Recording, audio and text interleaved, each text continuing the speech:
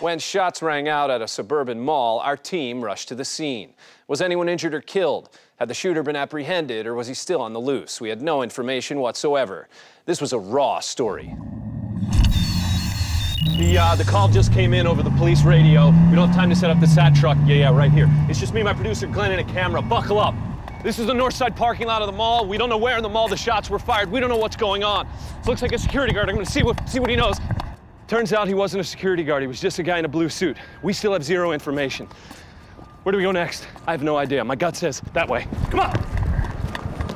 I see an ambulance! Confirmed ambulance sighting! You'll see the space by the curb where an ambulance was parked just moments ago. I can still feel the residual heat. Where did the ambulance go? Was anyone inside? One thing was clear, this story had yet to unfold. I managed to track down an employee. Hey! Oh! I don't know what's going on. I just saw people leaving, so I left too. Did you see the shooter? There's a shooter? Oh my God, are people okay? She had no information. The story was that new. I'm trying. God! Trail's gone cold. Let's roll out. Let's go. Go, go, go, go, go. You have any idea where the shooter is? I was being stonewalled by police, but I couldn't let that stop me. I see a helicopter.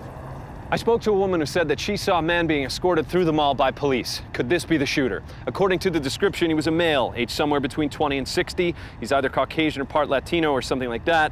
He was wearing some kind of a jacket. I wrote something else here, but he got smudged.